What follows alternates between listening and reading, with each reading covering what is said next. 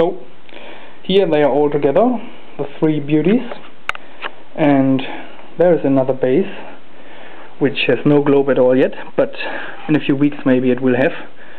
And the filling for this globe or this base will sure consist of a lot of neon to correspond perfectly with the nice red color of this base.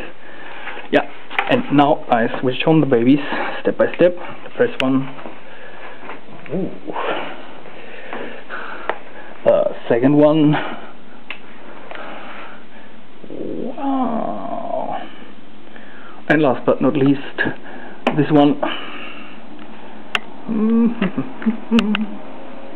Yeah.